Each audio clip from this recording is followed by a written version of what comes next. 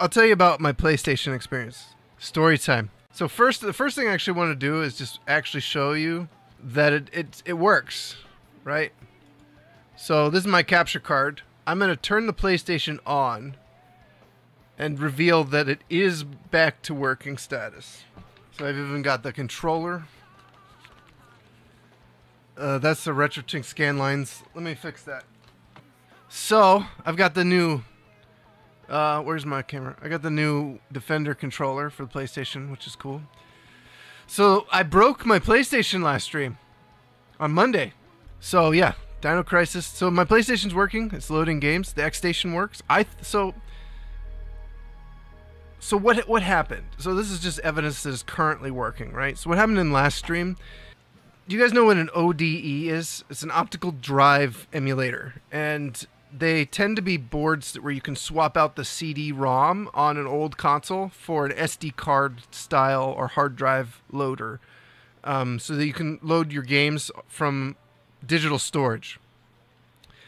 And a lot of those, the SD card slot is right on the board, and the board kind of sits lower often than the actual CD-ROM, the optical CD-ROM drive would. And so it can be kind of hard to access the SD card slot on these mod chips boards. One of the things they've been talking about on Twitter is you want to remove the resistor. There's a like pull up, pull down resistor on these SD card extenders.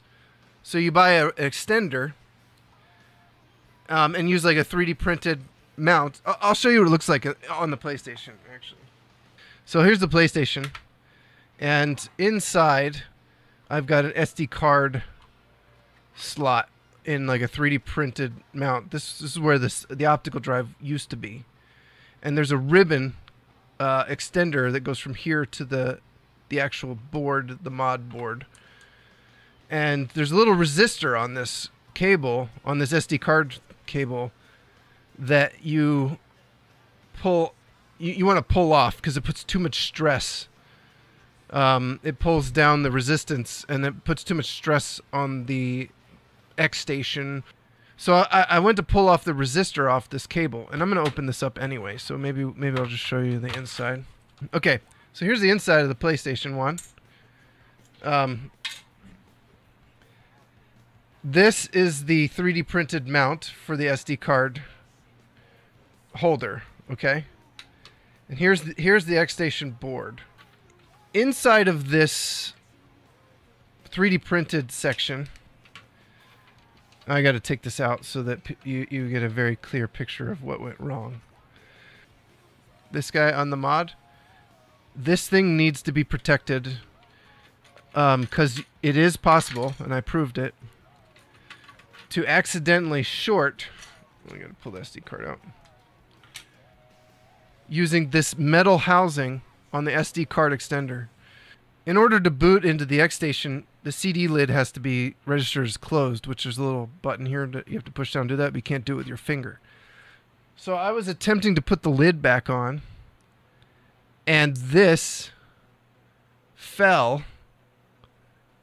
and somehow when it fell, because the power was on for the PlayStation, it shorted against something on the board, either the chip or one of these caps or something.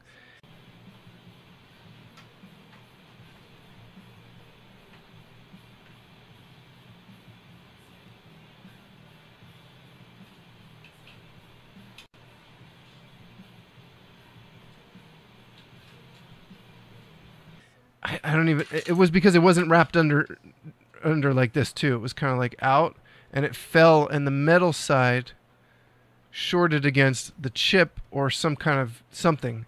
And the 7-volt rail of the PlayStation 1 is used to feed the board and the Xstation mod. And what happened is I caused a short on the 7-volt rail, and I shorted one of the fuses. So let me take this out so you guys can get a better look of what I'm talking about inside. Okay, so let me show you what happened here. So I'll switch to the microscope. as our main. This is the 8 or 7.5 volt rail. It comes in right here. I am a total noob. I don't know anything about electricity. I don't know how to read board diagrams, schematics. I watch a lot of people fix things on YouTube. That's what I do. I don't really understand how to use a multimeter. I really don't know what I'm doing.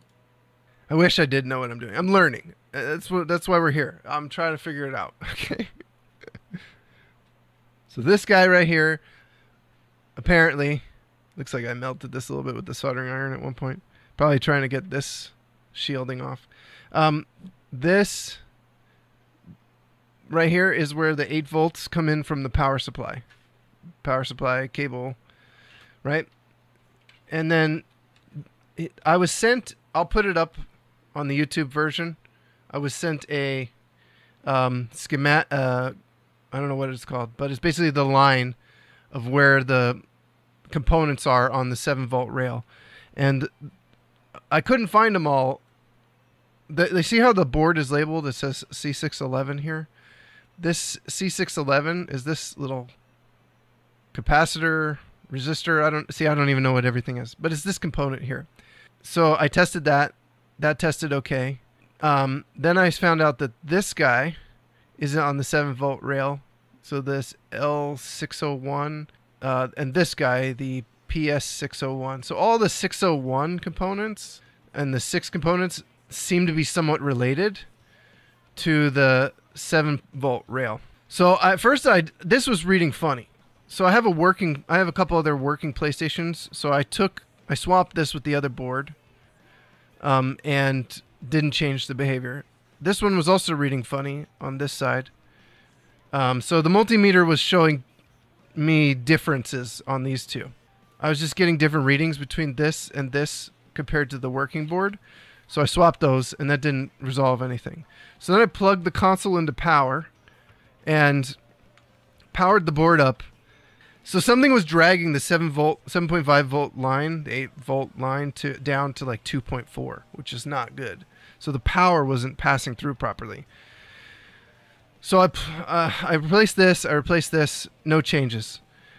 So I plugged the console in, and I was just looking for where the 7-volt line was good, and then when it changed. And I saw that 7 volts on these 3 fuses was good on this side. I had 7 volts, 7 volts, 7 volts. But this side, I had 7 volts on this one, but I had 2.3 on this one, and I had 7 volts on this one. And I was like, okay, I found it. It's this fuse. I thought it was a filter at the time, but it was this fuse. And here it is.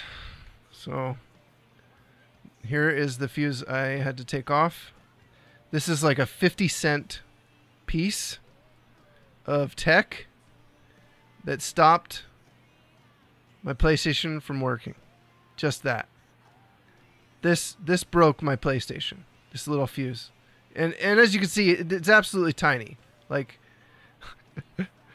it's very, very small. If you guys want to know how to fix this, if your 7-volt rail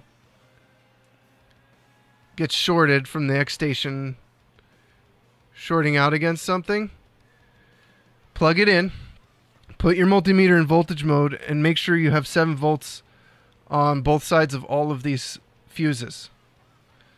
And then replace the one that's bad. You can get these off of AliExpress. I'll actually link that in the YouTube video in the description. So you guys can buy them.